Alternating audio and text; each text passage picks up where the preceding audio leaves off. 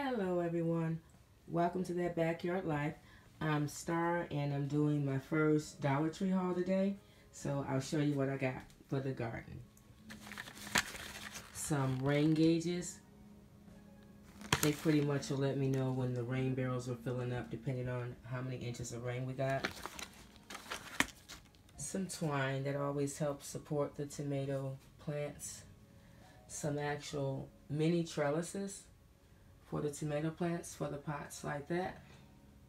Definitely some more flower pots. I got some blue and light blue I'll put around the pool this year. Some more stackable planters.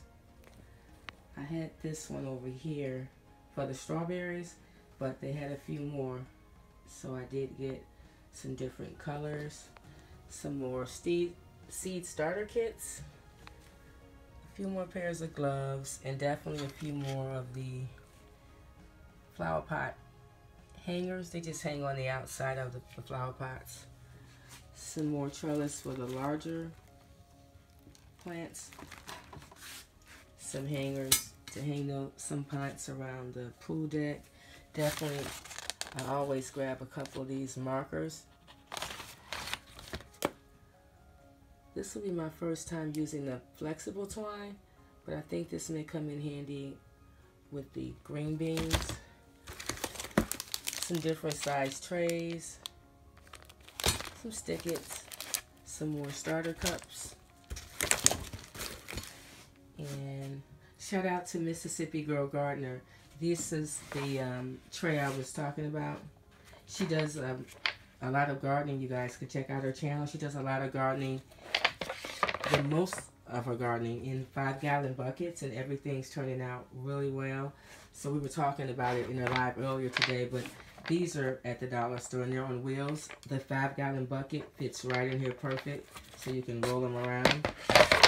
These plant clips, I think I have enough twine to actually use if I need to support something. These I think I'm going to use to organize my seeds and clip some of the packages together, because I've got a lot going on with the seeds. Some more garden tools here. And I got two things not from the Dollar Tree, from Walmart, I want to show you.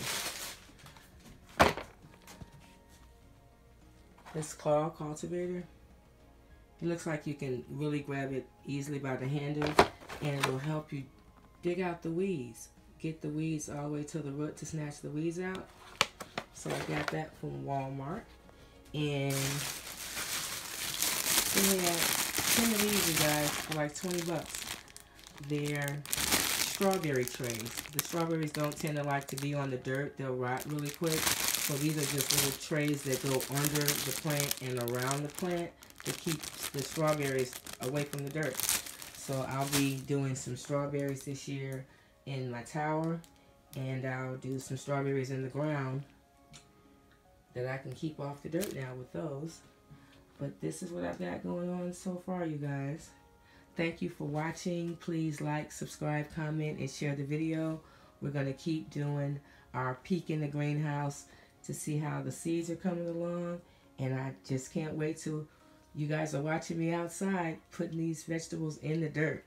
These are just super cool, and they're under 25 bucks. So I'll be doing a review on these really soon.